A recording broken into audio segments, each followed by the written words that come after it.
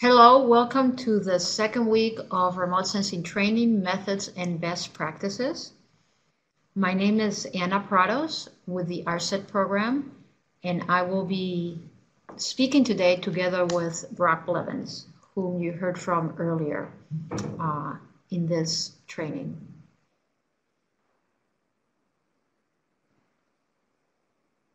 So last week, we talked about how to develop a training program mission statement, how to create and perform end user needs assessments, advertising the training promotion, and how to create a good presentation. So today is week 2, and we will be focusing on on-site, or as other people call them, face-to-face trainings. And we'll begin by discussing the differences between online versus on-site trainings, then move into the details of on-site trainings, including training levels, the training structure, developing case studies and hands-on exercises, timelines, and finally, program evaluation. Next week, Brock Blevins will discuss the specifics of online trainings. So this is a review of the learning objectives, which we also covered last week. So the purpose of this course is to understand the key steps needed for developing online and on-site training, learning how to conduct outreach and promote your trainings, and then learning how to develop and deliver effective presentations on remote sensing topics and applications. So last week we also talked about the 7 steps to a successful remote sensing training. And we covered steps 1 through 4. And today we'll focus on steps 5, 6, and 7 as they relate to on-site or face-to-face training. So we'll talk about developing the training material, conducting the training, and evaluating your training. Next week we will discuss the 3 steps again, 5, 6, and 7, but as they relate to online training.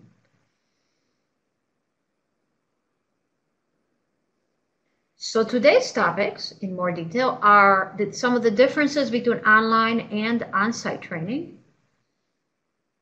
On-site trainings, including their structure, how to develop case studies and hands-on exercises, timeline and deliverables for on-site training, and finally,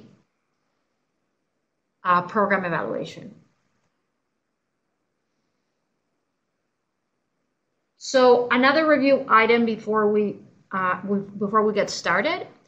So you might remember what a participant is. It's a person or an organization who attends a remote sensing training. An end user is a person who uses remote sensing data or who could potentially be a user of remote sensing data and uses that data to address an environmental problem or question. And this may be a decision maker. Now, stakeholder, on the other hand, and this is where it can be a little confusing because sometimes the two end user and stakeholder are used interchangeably. A stakeholder is a person who stands to benefit from remote sensing data or from decisions or actions taken by use of remote sensing data. And of course, a person could be 1 or 2 or 3 of these at one time.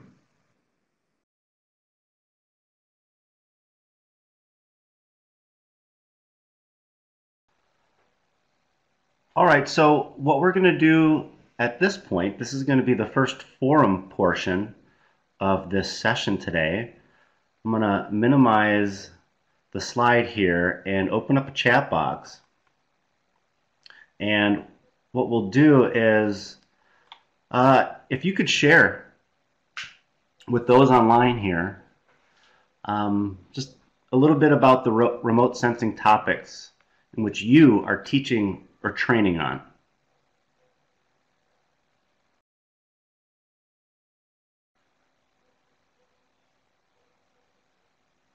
And we'll do this for a few minutes here, get everybody online to share on the different topics. I see a wide range already, and in the lobby we had a chance to introduce ourselves and our training programs.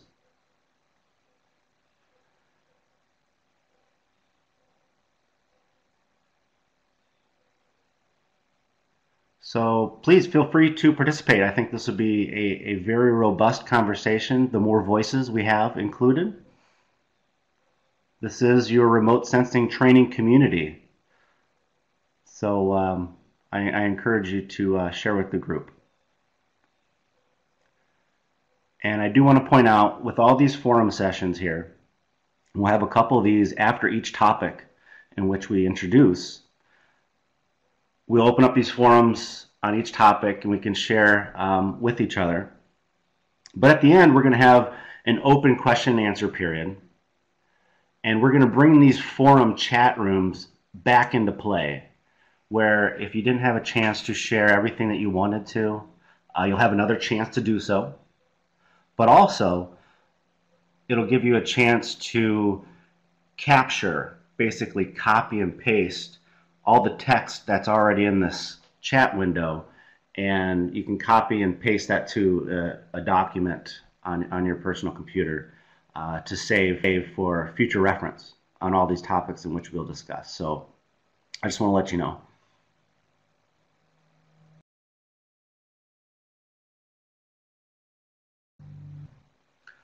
This is great. I'm seeing a lot of different topics in which we train upon.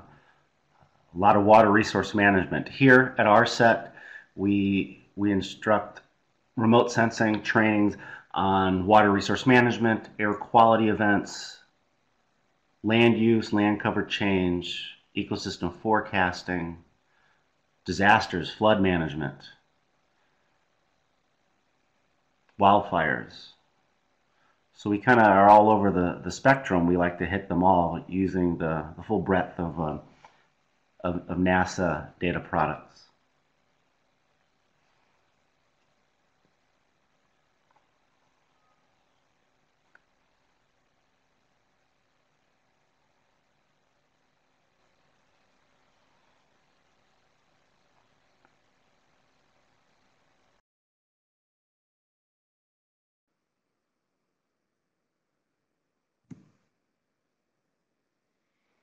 So now we're going to talk about online trainings versus on-site trainings.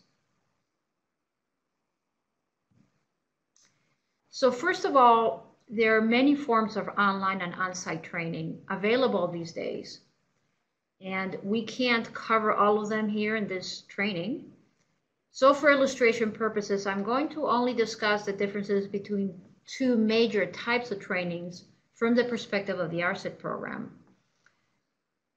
So the ARSET online trainings are generally a series of multi-week webinars, typically 3 to 4 weeks in length. ARSET usually delivers this kind of training live, but we also record the training so they can be viewed later on demand. Many organizations only provide the trainings on demand, and a few of the ARSET basic online courses are also available only on demand. But for the most part, they're available both live and on demand. So they include both presentations, they include exercises, homework, generally about 2 to 4 exercises or homework per webinar series. On the other hand, on-site training, which is what we're talking today, is held in a computer lab, and it's much longer in duration. It could be 2 to 7 days, it could even be weeks. And it's a mixture of lectures and hands-on activities as well, but there's more emphasis on hands-on activities, as we'll discuss later. And the materials include presentations, instructions, guided instructions for exercises.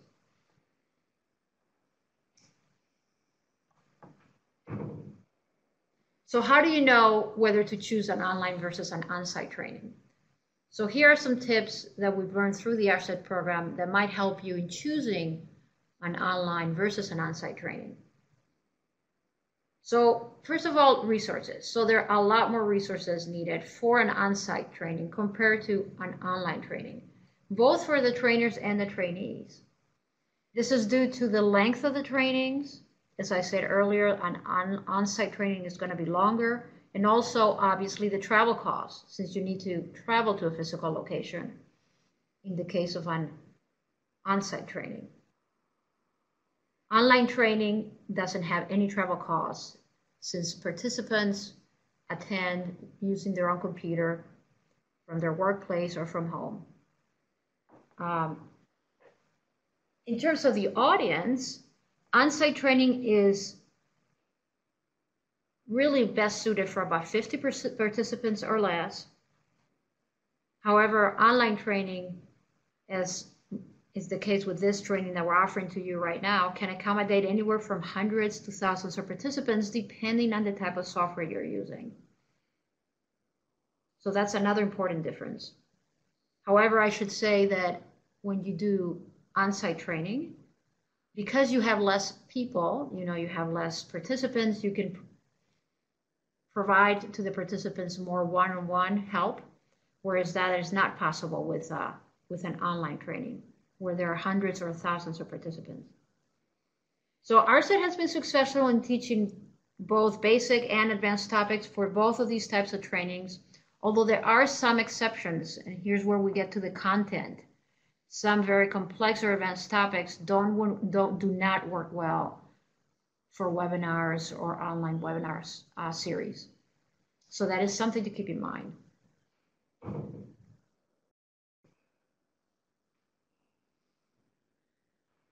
So ARSET offers training at several levels. And levels here refer to the technical complexity of the material that's being presented. So something to consider for your own training program is to offer training at different levels. Level 0 is for participants that are entirely new to remote sensing. In the case of ARSET, it covers the basics, such as, for example, orbits or types of instruments available for monitoring the Earth. And here we have some examples of existing ARSET courses that are level 0. Level 1 training covers the remote sensing platforms, the sensors, data products, and tools, and other available resources for accessing and analyzing the appropriate remote sensing data for a specific application. So they're intended to those that are relatively new to remote sensing. So level 0 would be a prerequisite for level 1, such as, for example, fundamentals of remote sensing. And if you've taken an ARSET training, you know that in our website, you may have seen that you need a prerequisite of a level 0 for the core course that you may have registered for. Level 2 is the most advanced level of training that ARSET offers, and it's more narrowly focused on a topic or more advanced technically. And an example of training topics, if you browse through our website, you can find many examples of these, and they can include training on how to generate a land cover map, estimating water basin budgets, how to track exceptional quality events, or how to run computer code to read satellite data. So an example of a recent ARSET level 2 training is creating and using normalized difference vegetation index, otherwise known as NDVI, from satellite imagery. So this level of training is intended for users with more moderate experience, and it required participation in a level 1 training from ARSET or a comparable training from another organization. So ARSET has found this approach of using different levels of training very successful. You can't start a training with a level 2. You have to take people through the process of gradual learning.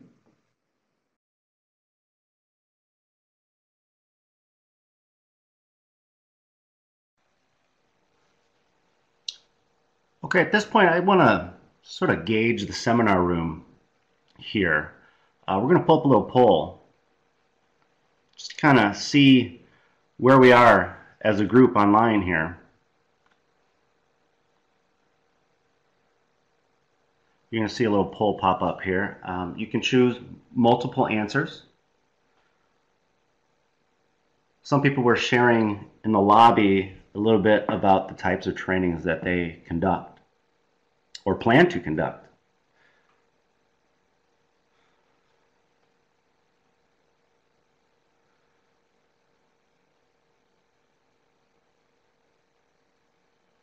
Looks like we have quite a few on-site and classroom trainings here.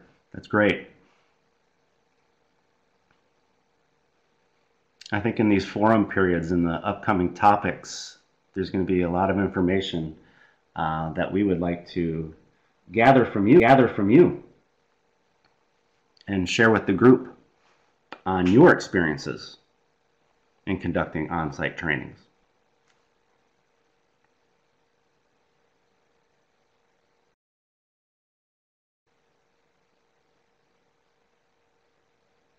I see some don't conduct trainings yet. Quite a few on-site, some online, some both. This is good. Okay, well, we're going to move this on to the next portion here. That was good. Okay, great.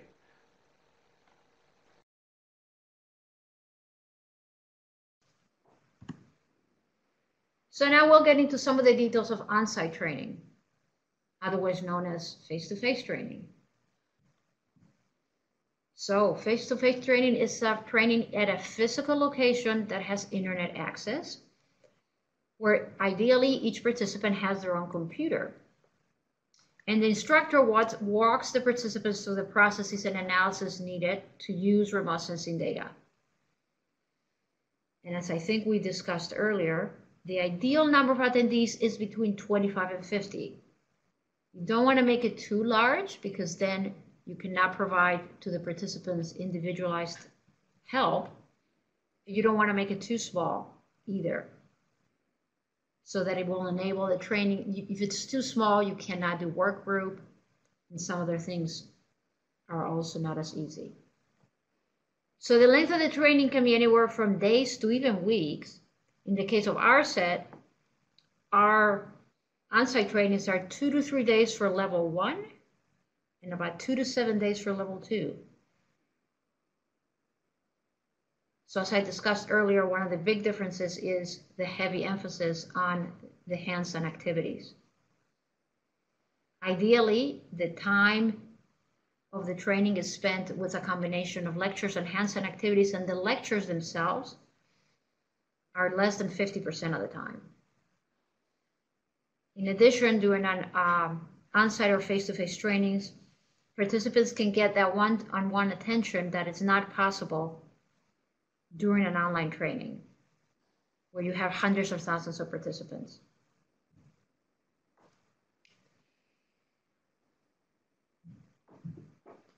So here are some tips and things to consider before conducting an on-site training.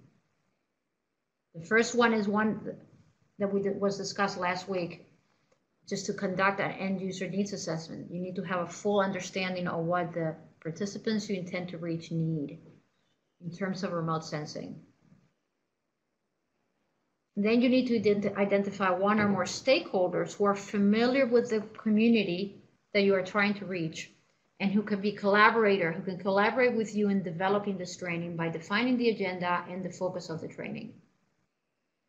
So stakeholders are very important, and they can also be trainers. They can help you. They can be a co-trainer in not just developing the training, but actually delivering it. And they might also be participants. So the third one relates to communicating ahead of time 3 essential items. First are their learning objectives. So participants need to understand what is it they're going to learn and take away from them after the training. The learning prerequisites we just discussed earlier.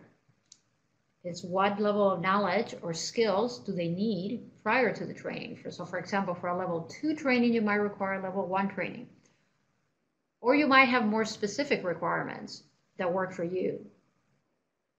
You might have technical competency prerequisites. For example, you might deliver an on-site training that requires participants to know a specific type of software, such as, for example, GIS, or a specific type of analysis. So it's important that participants understand what these prerequisites are well ahead of the training to ensure you'll have a more successful training experience. And just a few more considerations for on-site training. So these days, remote sensing training is very popular. So chances are that if you're developing a training, you're going to have more people interested in your training than you have actual space available for your training. So for this reason, and also to ensure that your training is successful, it's important to have some clearly defined participant selection criteria and a process for selecting the participants. So these criteria are going to be unique to each training program and what the goals of your training program are. Some of the criteria we use include technical competency, which was discussed earlier. And then another very important criteria is, do the participants have a need that can actually be addressed with remote sensing? Sometimes we find that participants expect and think that remote sensing can address a particular problem, and sometimes it can and sometimes it cannot. So that needs to be clear from the start. And those are the type of participants that are going to benefit the most. So it's important also not to overwhelm the audience with too much information. And this is the second bullet here. So if you provide too much information by making an agenda that has too many topics, this can overwhelm the participants. And it actually makes it more difficult to meet the learning objectives. So for example, you might have a training focused just on land use, just on flood management, just on air quality monitoring. Those are some examples. And how remote sensing can help in these areas. And finally, internet is very important for a lot of the remote sensing training applications because often the data is being accessed through the internet. So you want to make sure you have a good internet connection, but oftentimes this is not possible. And in that case, you will need to make arrangements to obtain the data by some other means, such as, for example, by bringing the data with you in a thumb drive or in a flash drive so it can be shared with participants in some other way. The data that you're going to use and analyze.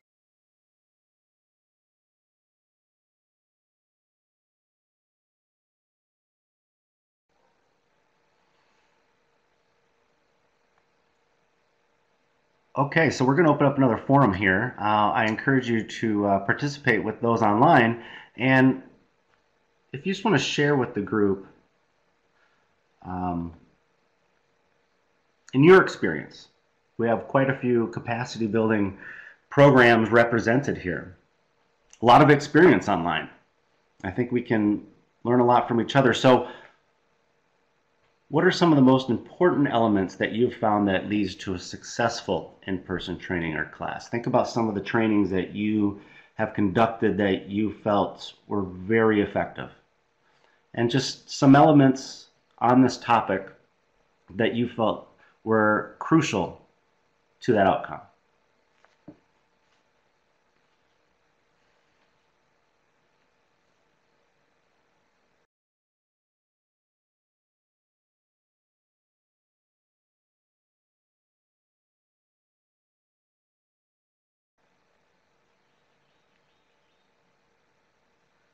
For example, certain formats, certain lengths of time that you found to be the best. I see hands-on exercises, definitely. I wholeheartedly agree with that. You got to start working with it. You got to start accessing and applying, really getting down and playing with the data, finding the data, getting used to the portals.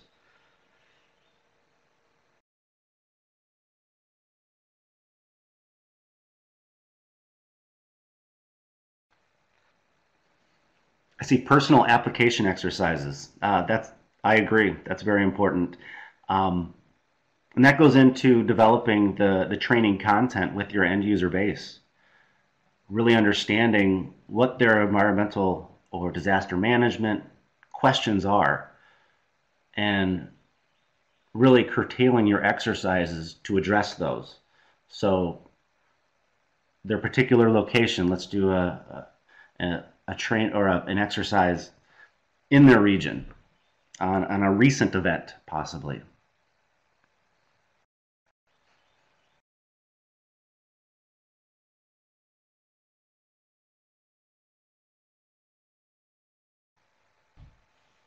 Okay, so we will bring this back at the end, so you can continue sharing. But in the interest of time, we're going to move on to the next topic, that being training structure.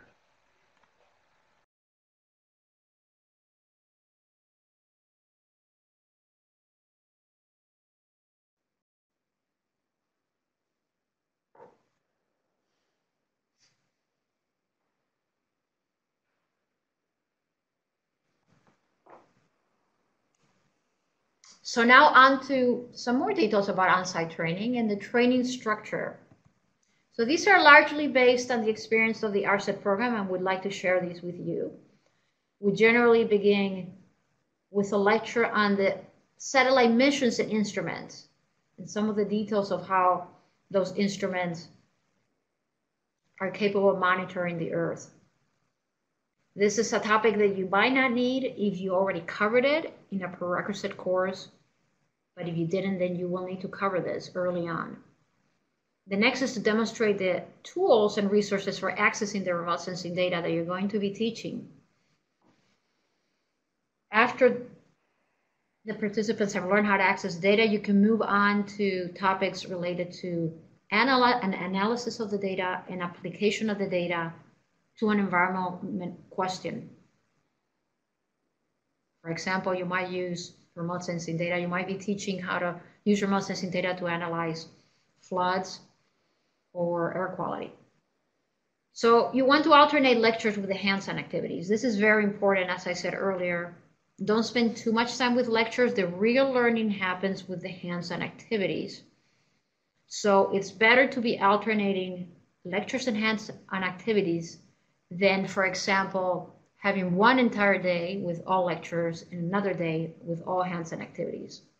That tends to not be the optimal way to present the material. And if you just think about it, you know, after about an hour or two, we all tend to get tired with a lecture. So you want to apply that to your participants and limit the lecture time, ideally to an hour or less, and then alternate it with discussions and hands-on activities. We always include case studies. They can be conducted individually or in groups, and we will discuss these shortly. And then you want to make time for discussion. And, you know, unlike online training, face-to-face training is a great opportunity to get feedback from participants on their training experience, on future training needs, barriers, and other issues that may be preventing them from using remote sensing data. You cannot exchange face-to-face interactions with anything else. It is the best means of communication, and you want to take full advantage of that by including some discussion time throughout the. So to illustrate some of what I just discussed, here's an example of a training agenda used in a recent air quality course, ARSET air quality course. So you can see that it starts with the fundamentals. It does not jump immediately to an advanced topic. Then it moves to data access. This is all on day one. Then it moves to data access exercises. Then it moves to advanced hands-on activities. And you notice that on day one, the lectures are no longer than about 1 hour each. On day one, you may need to do a few lectures one after the other, just because you do need to get that introduction to the material in before they can start any of the work. But after that first day, your agenda should really look more like day two, where you really have pretty much a lecture followed by a hands-on activity or two, then maybe a lecture, then another hands-on activity, and you can see that here in the day two for this particular one. It's also important to have breaks. And we try to do about 3 breaks a day. These are long days, and people need to kind of get away for a little while. 1 in the morning, 1 at lunch, about an hour lunch, 1 in the afternoon.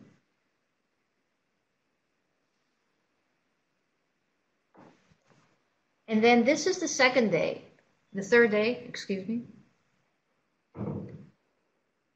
And here's where we have the case studies that I discussed earlier.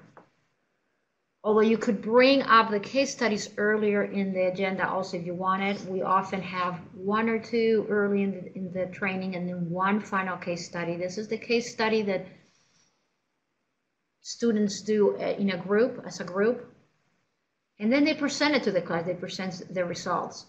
And that offers a good opportunity for other participants to learn about what each of the groups discovered or found through their case study analysis. And then you notice the very end is a discussion, and you can have the discussion built in at other times of the training, but you want some discussion at some point.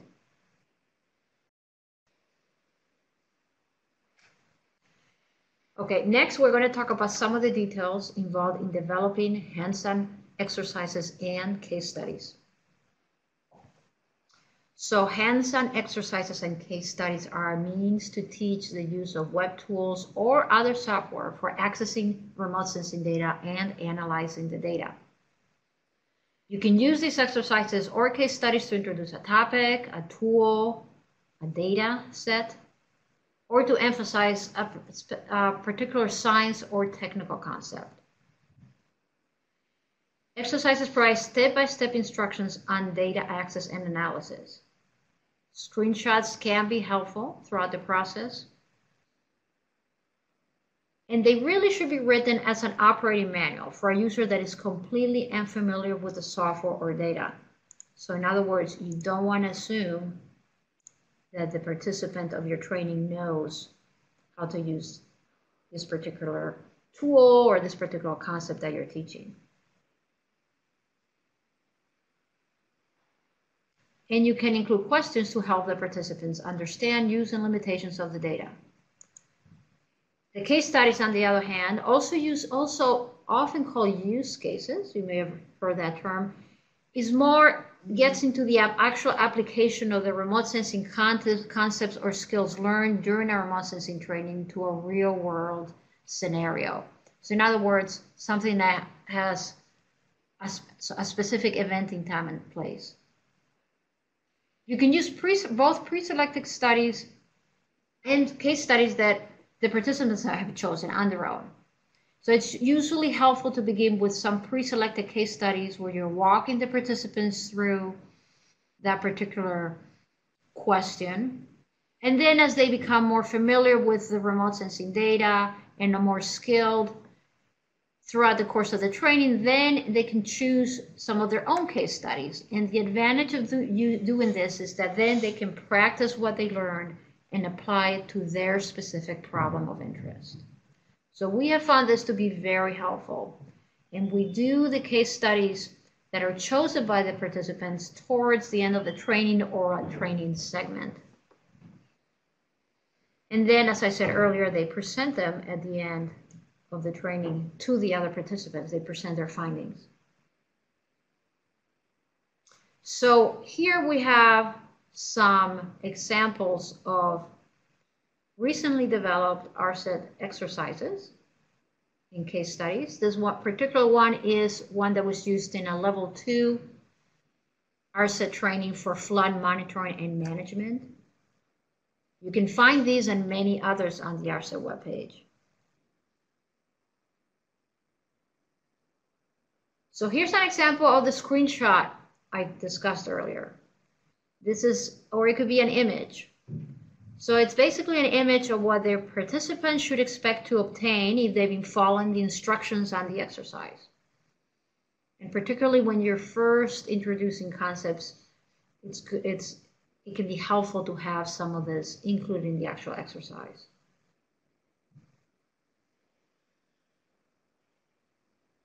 You also want questions to help the participants think critically about the exercise. Questions such as, for example, what conclusions can you draw regarding, in this case, the flooding detection depth? This will help the participants think more critically about the results they obtained.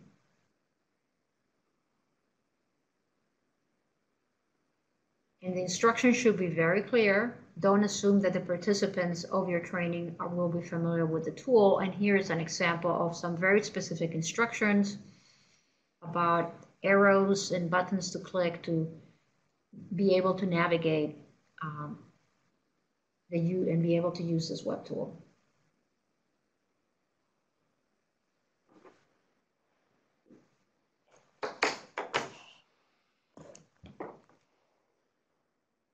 In this following section, we will talk about the timelines and deliverables that can make an on-site, in-person training successful.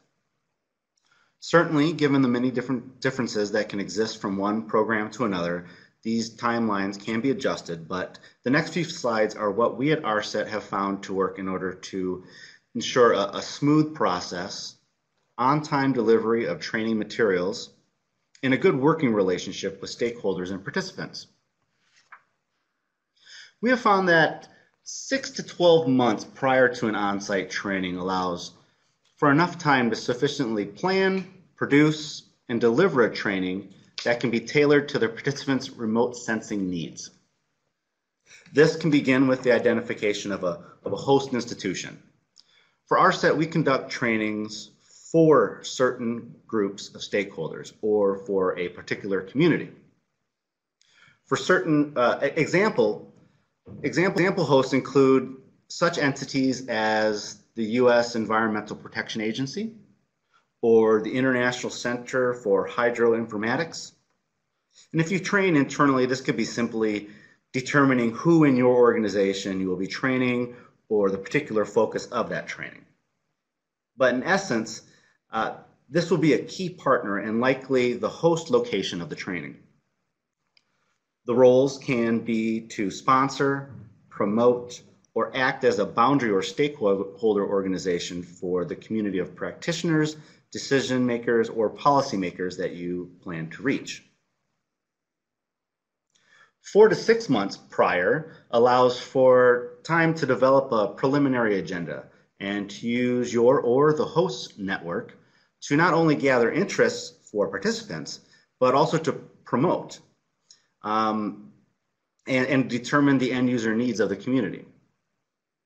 Based off those needs, you can begin to identify the remote sensing data sets and tools to instruct upon, determine the specific regional or thematic case studies to develop, and best refine the agenda with the end user community.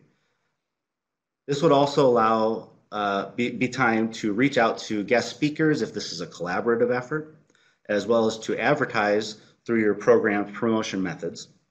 And this is to ensure that there be enough interest generated well before the training. You can think of this as an iterative process from hearing from the community and developing the agenda, which is why a full 4 to 6 months is suggested, or at least this is what we have found to be beneficial. 3 months prior is a good time to follow up with the agencies, the organizations, the end users, and potential participants. Personal contact and verbal communication is often what is needed if email alone did not secure interest. It's also a good idea to have a final version of the agenda by this point, at about 3 months. As we get closer to the actual training dates, about 2 months out, a second round of outreach activities can be used to advertise and reminders can be sent. At this time, trainers should contact the data centers that are hosting the tools, the web tools, and the data sets that are going to be covered in the training and the exercises. And this is to ensure that there's going to be no website maintenance, no planned downtime of the portals, or any changes that take place during the actual training dates. 1 month prior to the training, the final agenda should be posted to your website or to the host institution's website. Some organizations or participants will not actually complete or finalize their travel arrangements unless they see a final agenda, and the earlier that can be made available, the better. Registration can also be started at this point to get an idea of those who will actually be attending. This also allows time to have all presentations and exercises completed and sent for editing. If you're translating your materials, be sure to give your translators plenty of time here. The technical terms used in remote sensing are not always a straightforward translation, and it may take time to refer to scientific literature in those languages in order to be translated correctly. If you intend to conduct a survey after the training, this would be a good time to construct a list of all the tools and the portals that you presented in the various exercises during the training. This way can be included in the survey ahead of time, and if possible, to give this survey the last day of the training. And this is because those portals and tools are very fresh in their minds, and they'll be able to better answer questions as to their perceived utility and their first impressions of those portals. We at ARSET have found that about 3 weeks prior allows for ample time to practice your presentations. This is to identify any gaps or holes in the presentations and to get an idea of the flow between topics. Nothing wrong with extra practice. At this point and leading up to the training, registration can be finalized and the materials can go any sort of final rounds of editing if necessary. And just a little bit on actions post-training. In the weeks following, it should be beneficial to send out a reminder to complete the survey, if one was given. If you keep a database of participants, it's a good time to capture that information. And if you provide a certificate of completion, processing and sending those out earlier rather than later is always appreciated. So once again, this is an example of a timeline this has worked well for us over the years when conducting on-site trainings. Variations will be dependent upon your capacity building program's focus, your mission statement, and of course,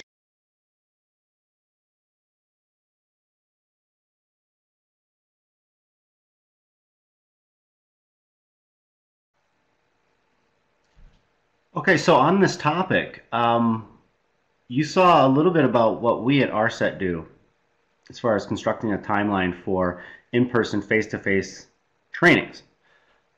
However, as I mentioned, not one size fits all.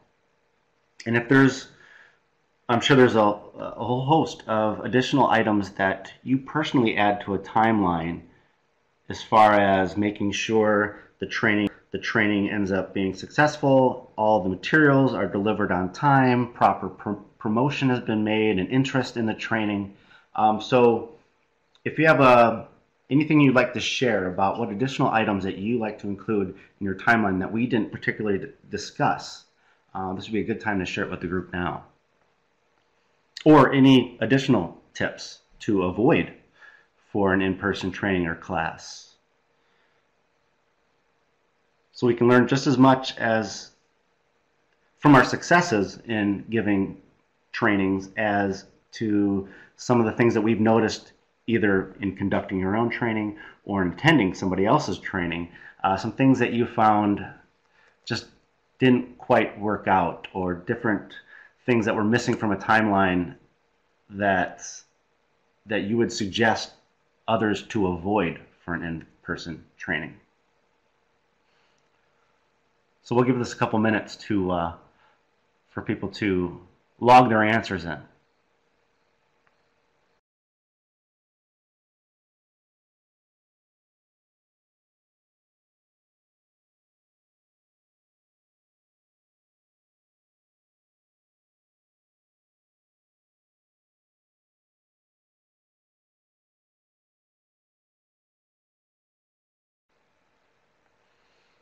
I see something here about providing an overview, whether it be in a video or an instruction, prior to the training itself. That's great. That's sort of getting to the point of making sure everybody is on the same page at the same level, so you're able to maybe get past some of the fundamentals of remote sensing if everybody's already versed on the topic, and really get into some of the exercises. Thank you.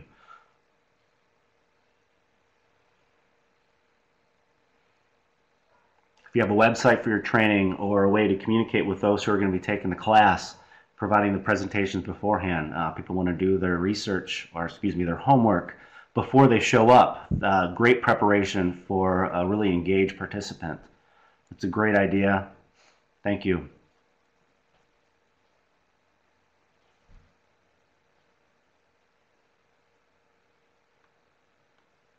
And on the topic of what to avoid, I see here having backup screenshots of maybe a live demo of a website, of something that you're going to show them.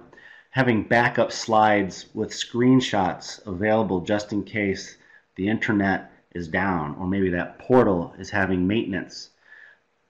That is something that we do, and I definitely encourage anybody who doesn't currently do that to certainly keep that in mind. We found that to save us on certain trainings, because some things are unavoidable, but this way you have a little bit more control.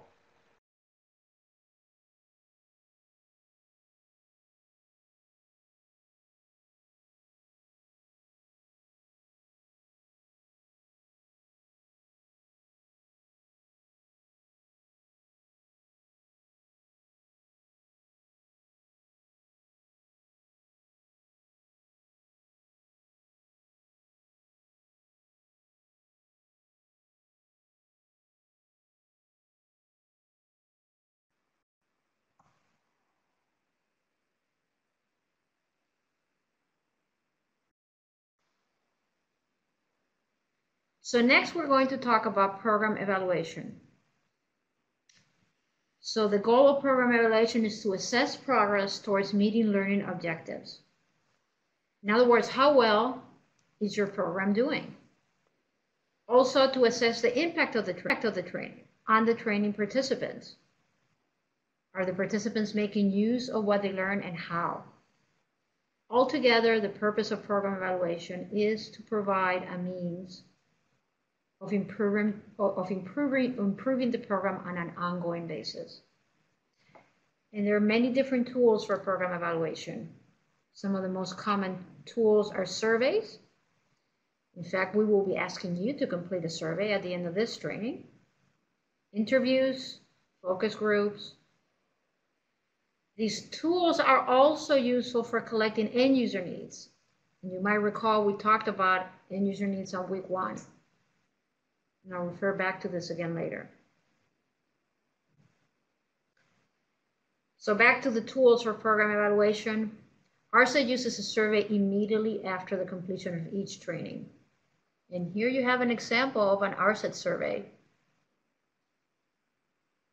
and a movie of a participant completing the survey. Many of the questions are multiple choice, some of them are open-ended. Then we have a similar in-format survey that we send to the participants 6 months or more after the training. And then finally, we conduct interviews. So the goal of the first survey is to assess if the training met the learning objectives. For example, if you expect the participants to understand how satellite orbits work, or the advantages of using rainfall data, then you might include a question specific to those topics. You may also want to assess how well the instructors did. You'll have the opportunity to assess how well we did for this training. So you might want to assess how the instructors did in terms of clarity, the pace of the presentation, and you also might want to assess the training format and what the participants thought about the training format. Was there enough discussion time? Was there enough time for demonstrations? You may also want to gain insight into how useful people found the topics that you taught, the specific data types that you discussed, the satellite missions, or even the software. This could be important for planning your next training. And speaking of the next training, it's never too early to start planning for your next training. So the survey is an opportunity to ask about what future trainings the participants will be interested in. You could give them a choice of future trainings, or it could be an open-ended question. It's actually a form of an end user needs assessment. Some quick tips that we've also found to be helpful for using this type of survey. It's best to disseminate it online It's faster and easier for the participants, and it's easier to analyze the survey data later. In addition to that, you want to make time for the attendees to complete it at the end of the training. You don't want to send the survey a few days later, do it immediately. Send a few reminders that will help improve the number of participants responding. And don't make the survey too long. Nobody likes long surveys, but you want to make it long enough to make it useful for your purposes. So then there's the second survey. Here's where we assess the impact that the training had on the participants. How did the participants integrate what they learned in their jobs? How did it impact or improve their performance at school or at work? In the case of ARSET, we're specifically looking for the impact on the participant decision support activities. For example, improved ability to assess forest degradation, improved ability to monitor flooding or air quality. However, your program will have other goals, so you will be assessing something different possibly. So we again ask questions regarding how useful they found specific satellite instruments and data.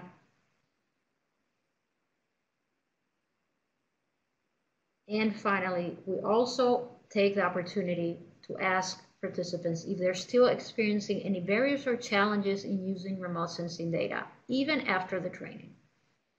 This question in particular is very useful for planning your next training. If you find that end users are still struggling with analyzing a certain type of imagery, then maybe you need to spend more time at your next training with that particular topic. So we also have some tips for this type of survey that are similar to some of the tips for the first survey. Disseminate your surveys online, send reminders, and don't make them too long. And as you can probably infer from the last two slides, each training program needs to develop their own unique survey to meet their own needs. So the goals of the ARSET program may not be the same as yours, so you will need to ask questions appropriate for your program. However, these general guidelines should hopefully be useful for your training program. We also use interviews. So interviews were used early in the ARSET program when we were trying to determine what are some of the key barriers that were preventing people from using remote sensing data. We use this information to help us frame and design the surveys. And more recently, we use surveys to gather more detailed information on how participants benefit from the ARSET trainings. More detailed information than we can get from a survey alone. Here's a quote from a training participant that I interviewed recently.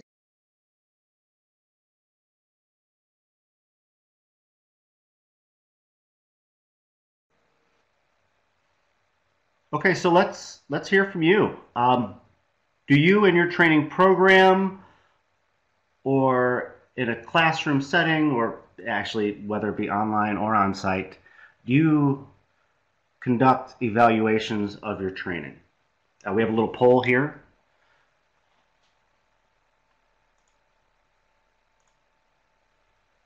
Do you conduct formal surveys, interviews, other? If you do other, please use the chat box below to expand upon that.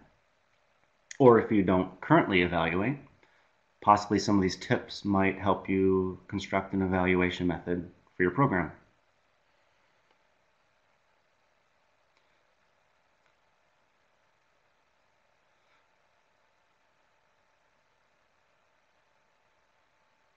Another thing to think about is, do you have a way to assess the impacts of your training, whether it was successful? A lot of times you need some time to go by for people to begin using the data sets and the portals for their work in order to really see if your training had an impact. So if you have a way that your program collects success stories that came about as an outcome of the trainings. I know I would be very interested to hear of those, but I'm sure others are on too, because we want to make sure that what we do is actually making a difference.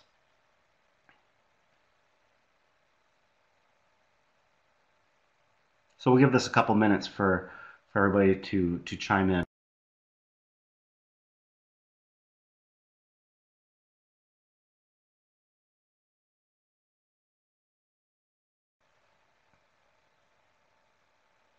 Is there a certain amount of time that you found needs to pass in order to really see if your training has an impact? For instance, if you did a training on wildfire management and you did it before the wildfire season, you likely would have to wait until after the wildfire season or the next 2 wildfire seasons to really see if the instructions for those practitioners in wildfire management were able to employ the data sets and the tools to make decisions to save property or lives. So is there a certain amount of time that you found would be necessary? I'm sure it depends on the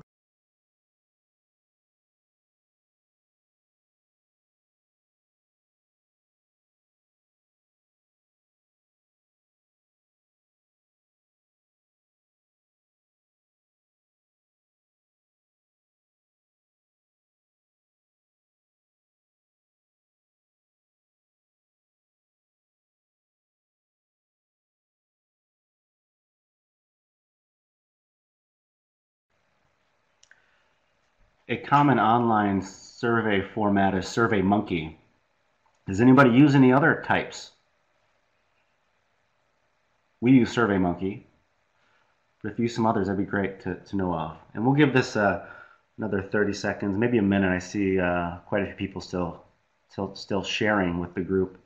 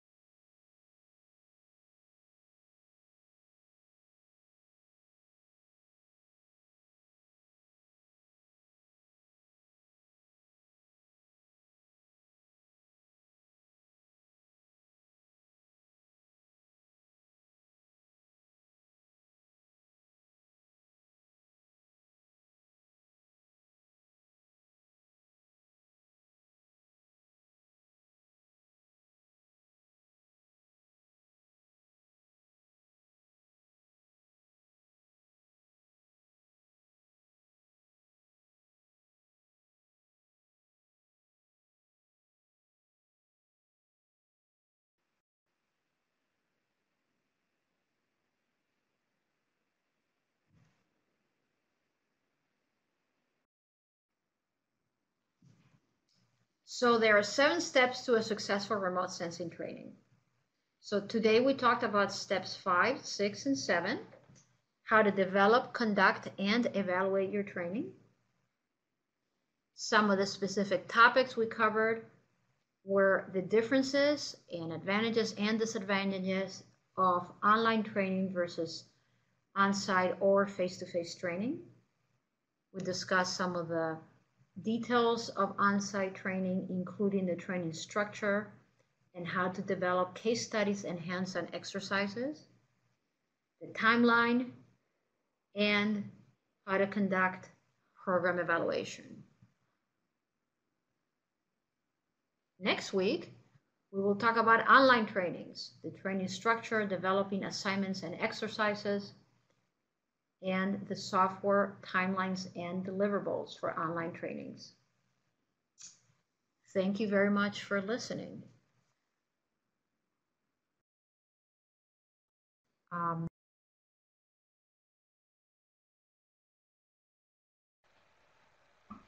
Okay, so this is a little bit more freeform here. This is session 2 of a 3-part webinar series. So if you had any questions that came up outside of some of the topics that you'd like to share or ask of us, or any other comments on other elements of on-site trainings you'd like to share with the group, we have a great number of remote sensing capacity builders here. Please feel free.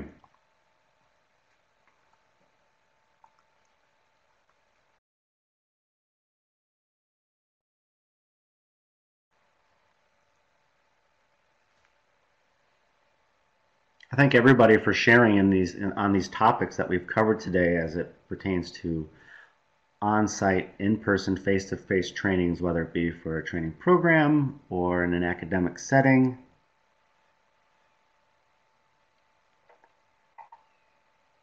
I know I am going to capture this wealth of knowledge and learn from you, and hopefully install some of your tips into our future trainings. Thank you.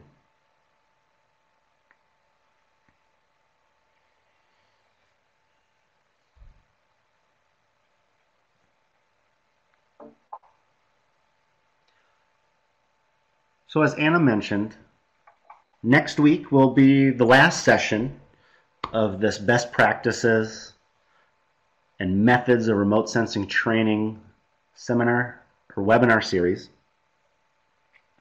Next week we're going to talk about online trainings, webinars, MOOCs. Some people use MOOCs. Just whatever your vehicle is, digitally, virtually, to present your online trainings. There's a whole host of them. Lots of different softwares, lots of different methods. Do you do it 1 hour at a time? Do you do 6-hour blocks? Do you do a series like we do, an hour every week for a few weeks? Are there certain things that you do in between each week, exercises that they go back and come back to the group with the next week and share? So we're going to be really interested to hear how you do that. The internet has made this wide open when it comes to remote sensing training. So if this is something that you currently do, I'd love to hear from you. If it's and please attend next week. If it's something that you are looking to expand into, say you only give face-to-face trainings, but you realize that sometimes resources aren't always there, and an online format might really work out as far as reaching more people, please attend. I think that we're going to share what we know and our experience. We've been doing about 5 years now, maybe 6 years now online.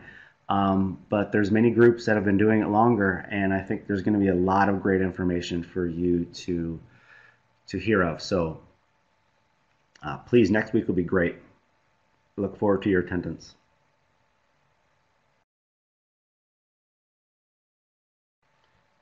And we will be wrapping up here soon. So if you haven't had a chance to capture everybody's responses, now's a good time to do so. We're going to close this down in about 5 minutes or so. Give everybody ample time. But we really thank you for attending this week. And please tune in for part 3.